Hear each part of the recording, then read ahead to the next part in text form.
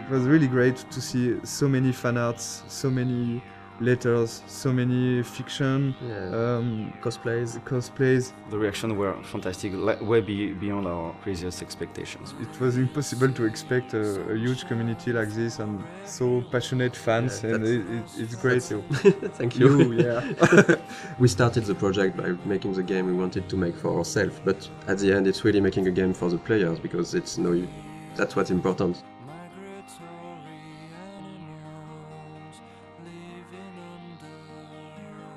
So welcome to the dev commentary of Life is Strange. We're really happy to be there and talk about the game. Thank you for watching. Thanks. I'm Raoul Barbet, one of the co-game director of the game. And I'm Michel Cor, the other co-game director of the game. We are two game directors working on one project, so it's really interesting to work that way. It can be hard sometimes, but I think it's a really interesting creative process, because we can challenge each other on a lot of aspects and find out always the better solution for what's best for the game. If only Michel or Raoul was directing the game would have been really different. They both know how to make a game. Like they're not stuck in their field of expertise. They know a lot of things about each department, and they had this direct contact with the teams. I'm more from the audiovisual and movie scene, so I was in charge of all the cameras with the camera team. I work a lot with the sound design team also, with the music. And myself, since I'm from an illustration background, my specialties were more on the art direction, and later, for this game, I'm starting to work way more with the narrative team and the voice recording sessions. It was cool because they had a similar vision for the game, so we didn't have a yes from one and no from the other. Actually, Michel and Raoul are in the game when you think about it, because there are two game directors, so we have a contraction which is Michel. But if you put it the other way around, it's Raoul and Michel, so it's Rachel. And I'm pretty sure they did it on purpose. The idea behind the game was because both of us worked on Remember Me, and there were some sequences in this game called Memory Remixes, and one of the founders, Hervé Bonin, asked this small core team to think about a game with this kind of mechanism. Very quickly came the episodic adventure game, because we wanted really to do something like that. There is really a lot of good interactive ways to tell stories. On an episodic format, you have to make a lot of choice for episode 1, because you won't be able to change after. A lot of assets have to be there in episode 1. Yeah. So the menu is one of those assets. It was interesting because there was a lot of variations. We did a lot of tries of what we wanted to show in this menu. The idea was really to basically show the most important locations of the game. So we can see the Blackwell Academy on the top right, we can see the lighthouse, we can see the town of Arcadia Bay. We were really trying to give a sense of location and just showing like the game world with the menu. We really wanted to make the player feel that all areas are connected, and the menu is a great way to do that. One of the main importance for us for the game was to have a peaceful game with this sense of you can take your time, and we wanted to reflect that from the menu, so we worked on those small wind effects and the leaves that are going around and the nice and soft music. It was just when you start the game you should feel quite at peace and comfortable. And even when the menu evolves in each episode, there is some small details that are changing. Like for the menu for episode 4, you have the beach wailed. That's this kind of details we wanted to just add with the variations of the menu. The game takes place in Oregon, in the Pacific Northwest, in the United States. When I went back there on vacations, I've seen a lot of places that really looks like what we did in the game.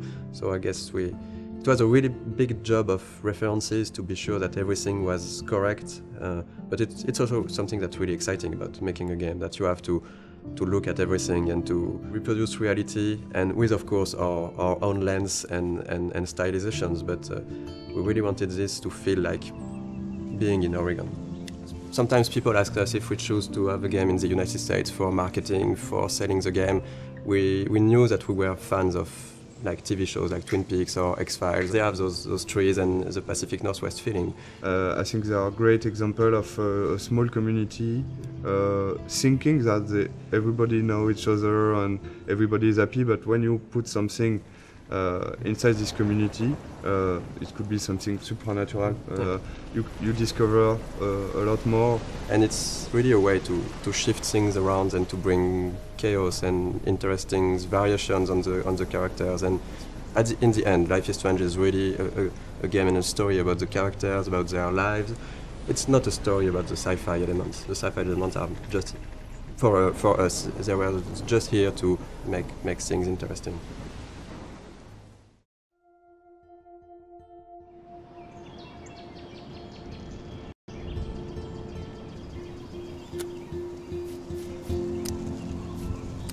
Okay, so let's play the game and... Yeah, let's play Life is Strange. So this is the very beginning of the game. I think this is one of the very difficult sequences of the beginning of the production, because this is the first time the player will see what the game looks like and will be inside the story. So we got a lot of discussion about this one and a lot of discussion about the shots, how we are going to present Max's character. The important, as this is a video game, is the player to know where he has to go and the objective of each scene. This scene is a link to the end of the game, of course, and it's also to close the loop and begin with this scene. And when you know the end of the game was something we really wanted to have, so we can see all the FX, and we've got one FX artist, very talented, Thomas. Here you can see a lot of his work, all the particles, the tornado. We took a lot of time to work on this tornado, because when you're working on an episodic game, it's important to still hook the player from episode 1. So that's the kind of discussion we had about the rhythm, to when should we put something that has a bit more impact and that feels something that shows the player that there is something bigger. So this introduction was a bit like that. We wanted in Life is Strange the player to always know what Max is knowing and to just be with her. At this moment, Max doesn't know where she is and the player doesn't know it either.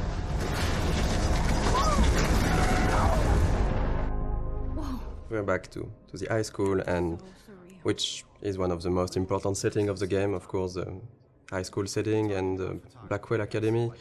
High school is something where the player will feel comfortable because he knows it, but the transition from the cliff to there is the twist of having something really different, and that should hook the player to say, oh, it's not just a teen story, there is more to it. And then, of course, we can go much over than that and twist it and change the characters. But it was an interesting starting point creatively. This kind of introduction is really important, because in one sequence with some shots you have to discover all the different characters, the main ones. So you will see, of course, Jefferson, Kate and Victoria. And it was quite hard to decide between not showing too much, to not break the idea of the game, to not be too big compared to what the game would be after. There is a lot of themes of big ideas on the game, and of course photography is one of it, because photography is still a way to look back to the past. It's linked to the theme of rewind and time manipulation and nostalgia, and that's one of the reasons why Max came back to Arcadia Bay to attend this photography class.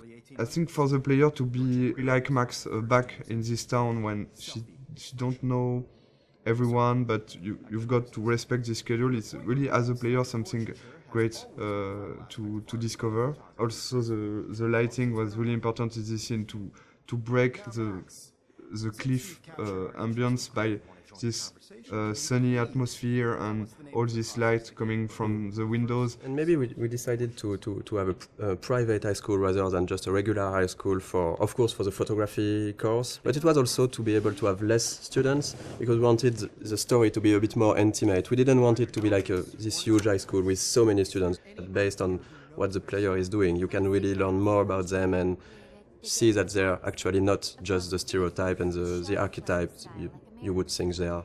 This is during- still a perfect example of how episodic is hard, because if you look closely at this poster, there is a mistake on it. It says that the exhibition takes place in the De Jong Museum of Art, Yeah, we when changed. actually it's not that in episode 5, it's the Zeitgeist Gallery.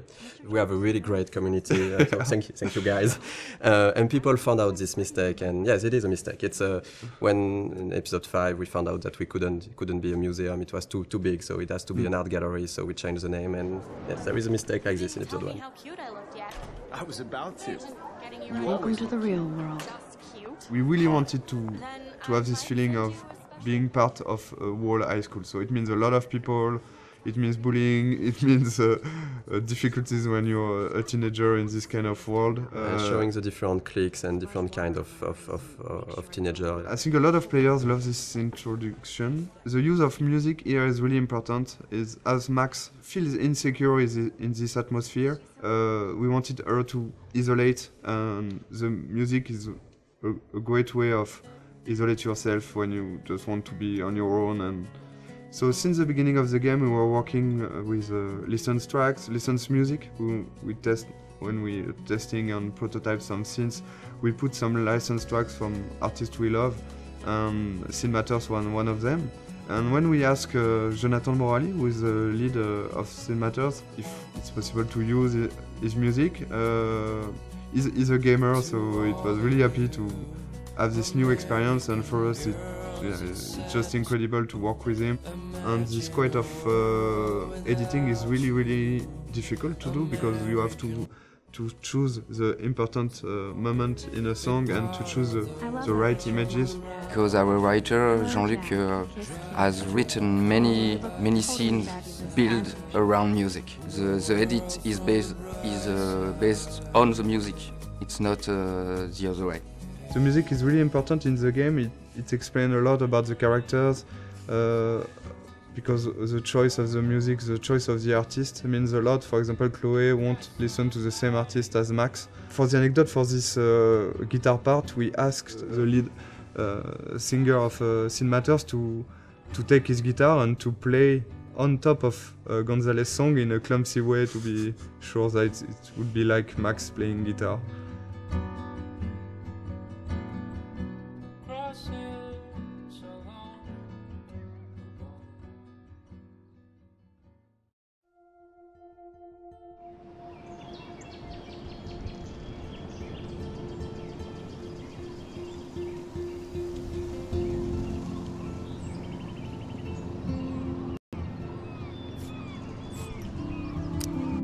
Okay, so the objective of this scene was to go into the bathroom. I think you can hear the great sound work. Sebastian, the audio lead, has worked a lot on this kind of effects. When you take out your earplug, you can hear more the ambience. And this kind of art is done by our main concept artist. We got like 4 concept artists working on the game, with Edouard, who has made a lot of artwork. He was the one concept artist. So basically in the beginning we do a lot of documentation, like we do a lot of research. From all those pictures we can find on the internet, every room, every character needs to tell you a story, who they are, what they do. And just for following the scene, even for the mood, when it's still the rhythm of the game. So we wanted this scene in the bathroom to have a really cold and harsher and more contrasty lighting, to be different from the soft and warm lighting from the art class before. Seeing this scene, there was here one of the mistakes we have done with the game. For example, when Max is tearing apart the Polaroid. In fact, I don't know if you have tried to tear apart a Polaroid, but it's quite impossible. Yeah, you can. We tried it. You can't do it. It's too strong. It's plastic, it's and it's impossible to tear it like she does. But of course, there is a lot of symbolic behind this, and so we decided to keep it, even if it's non-realistic. Maybe it's a bad Polaroid quality, and we can do it. So you can see the butterfly coming in from the window. Of course, there's a lot of symbol behind this. The butterfly, of course, with all the butterfly effects thing, and the fact that Chloe has got some butterflies on her tattoo, and the color of her hair based on the this color of is the butterfly. really something we wanted to. Here, the blue butterfly is really, really important, and of course, at the end of the game, it's much more important. One of the fans' favorite, and of course a character we really love, Chloe.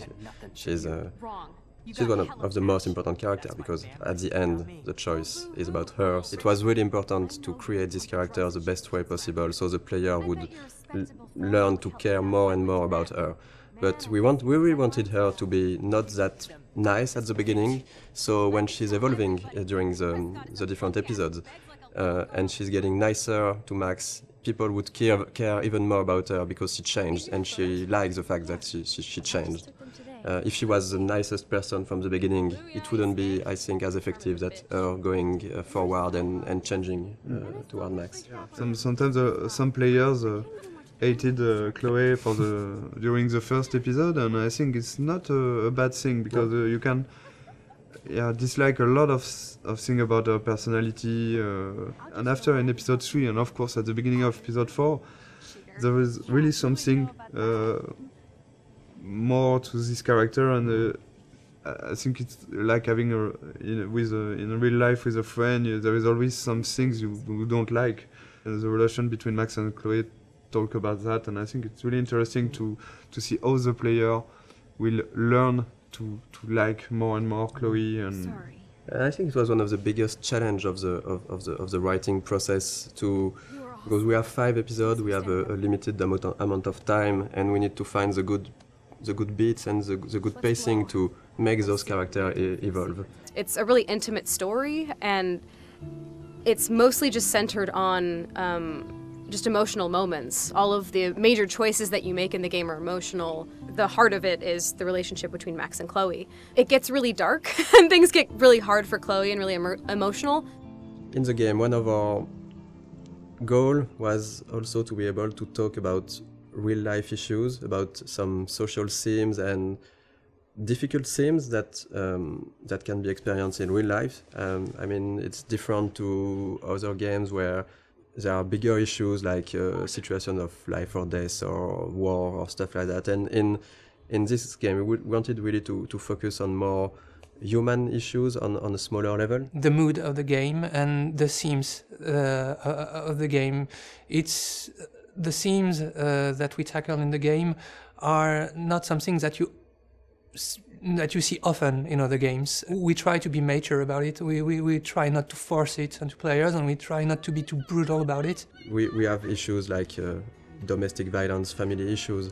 So talk about drugs, alcoholism, depression. It's really part of a reality, and I think it was really important for us to not avoid that.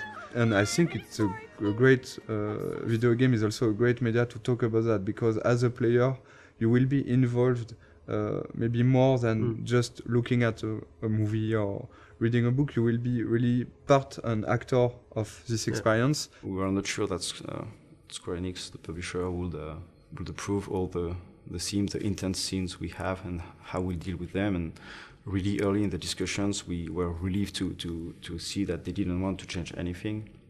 They just wanted to make sure that we deal properly with the scenes or themes, and this is exactly what were our intentions. So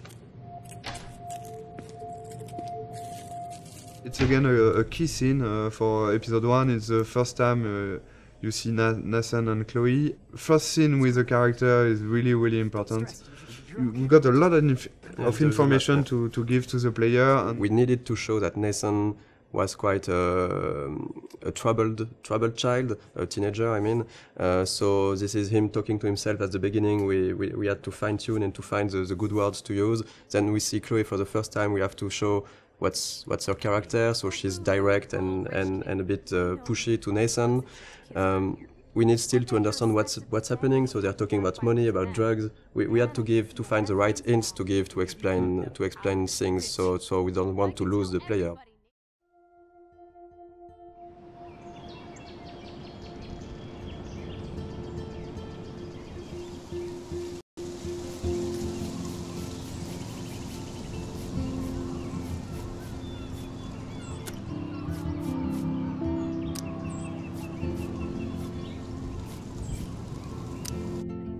Scott is a punk. punk ass who begs like a little girl and talks to himself. You don't know who the fuck I am or who you're messing around with. Where'd you get that?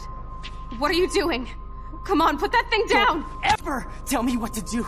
I'm so sick of people trying to control me! You are going to get in hella more trouble for this than drugs. This scene, this is the starting point of Max discovering that she has this weird power, because basically this adrenaline rush and looking at Chloe getting shot, that's how she can trigger that for the first time, and she don't know really why, but that's the seriousness of the situation. Then you go back in the art class. So we really tried on this scene to show the deja vu feeling. So the editing and the shots were there to give this weird feeling to the player that, okay, I'm living that again and again, looking at the different moments that the player saw the first time in this scene. So yeah, for the editing in this sequence, we wanted to keep the same elements, but not necessarily the same shots. You can see that first 3 shots are the same, I think, and after we begin to change a little the point of view. So you understand that there are the same events going on, but just seeing from a different point of view. And I think, to be perfectly honest, we don't have a good explanation for why she's going back to the art class, because we needed it I've got one, but I will never tell you. I don't think it's a mistake, because we also needed to explain to the player so the player can learn how things are working, and it's quite hard to do. So we took this freedom to have Max go back to the art class, which, even if it's a bit contradictory with how her power works after that. We are using this to explore more of Max's personality, of the characters, and because that's the way we created the character. Max, as we've seen that with what she's thinking, she has a lot of insecurity, she has issues to go forward in her life, to take decisions. And now she has this ability to not going forward, but going even backward. So it's an interesting storytelling device to question with her character and with the player, of course, to question choice and consequences, to question fate, to question really interesting issues. I think Max would never have changed as much as here in our story without this power and without this sci-fi element. So it puts the player in a very interesting position, because she will ask himself why he's doing some interaction. He can undo the interaction and try something else, but also Max, by doing this, will ask herself, am I doing the right decision? Is it the good choice or not? So we deconstruct the mechanism of classic adventure game just by adding this power and the fact that you can undo things and try another things. Of course, in most games, you can do it with quick save, quick load, but it's like you said, it's only the player who do that, and that's one of the main themes of the games. That if I had the power to rewind and to change things, should I do it? Because sometimes it can be really seen as lying, as if I say a lot of things that you don't like, and if I go back in time and don't say them to try to, so you're not angry at me, it's a bit tricking. So we are really asking those questions, and in the beginning of the game, we are letting the player and Max do it a lot. She's getting to make a lot of friends with this rewind. But later in the game, and especially in episode 5, we are really questioning this to see maybe it wasn't the right thing. Maybe what you did to try to lie to people with your power, was it really good? And that's something that can be interesting for the story, but also to ask the player at a moment. I think this is what we wanted to do also with this game, to show that it's difficult to make the choice, and it's even more difficult to live with it, but you have to learn to do that. And even if you could hesitate a lot, there is no perfect way to do things. Okay, if I'm crazy, I might as well go all the way. Can I actually reverse time? So that's basically that the first time the player will actively rewind. So we have Max thinking that, okay, I just got back in time. I'm in the art class, and so that's why we made her break her camera, because we needed to have an element that the player will see that we will rewind. So we can really explain how do you rewind. So Max broke her camera, and then she's thinking, okay, if I got back in time, maybe I can try to do it again and revert that. So that's the first real rewind the player is actively doing. It's okay, we don't really want the players to use the rewind all the time. But since it's important in the beginning of the game to really show the player the tools he have, and it was important for us to have this in this scene, to have a lot of use of the rewind, so he can really, okay, I know how it is now, and now I decide if I use it or not. I hope I have enough time to get to the bathroom. Please, please. I can't tell anybody. They'll think I'm crazy. Since we are really playing the game with the point of view of Max, for her, not everything is clear, so it shouldn't be clear for the player. But there is a lot of hints that should really guide the players to understand what's happening. We have a lot of symbolism with totem spirit animals. We have the doe, and you can clearly see in episode 4 that the doe is linked to Rachel, and it's basically somehow a presence of Rachel that's guiding Max at moments. I'm not sure that a lot of players notice that, but in episode 2 actually, when you see the doe in the junkyard, it's precisely where Rachel is buried. There is this mystic feeling around the town, and since we didn't want to clearly explain everything, it's part of what makes Arcadia Bay a bit different and a bit special.